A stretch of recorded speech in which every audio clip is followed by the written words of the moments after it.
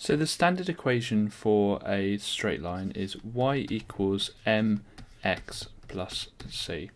Now m is the gradient and c is the y-intercept.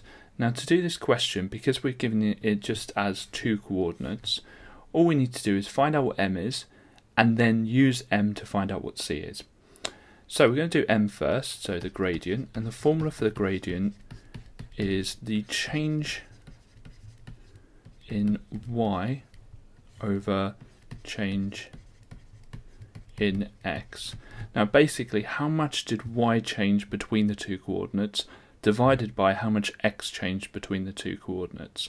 Now it's really common to get these mixed up because you're told since you're very, very young, always put x before y, and in this formula y comes before x. Now it's the only time that I can remember that y comes before x, so just remember this is the weird one. So the change in y, well, our two y values are 104 and 83, so it's going to be 104 take away 83, and our two x values are 14 and 11. So it's going to be 14 times 11. Notice it's the second coordinate take away the first one. That's how you get a change. So you're going to do 104 take away 83. And if you have a calculator, use it. If not, just try and do it in your head. And 14 take away 11, which is 3. Now I know 21 divided by 3 is going to be 7. So the gradient is 7.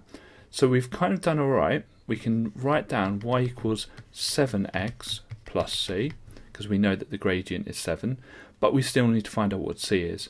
And to do that, since we've plotted in the m, what I'm going to do is I'm just going to put in the values of x and y from one of the coordinates, and you can pick either one. Either one should work. So for the coordinates I've picked, which is the first one, I've got 83 is our value of y, and then we've got 7 times the value of x, which is 11, plus c, and all we need to do now is just solve it to find out what c is. So first thing, I'm going to do 83 equals, and then that would be 77 plus c, and I'm just going to take away 77 from both sides. And again, if you've got a calculator, use it, otherwise just do it in your head. So what have we got? 83 take away 77, and hopefully, yeah, it's the answer is 6. And so that's the same as c equals 6.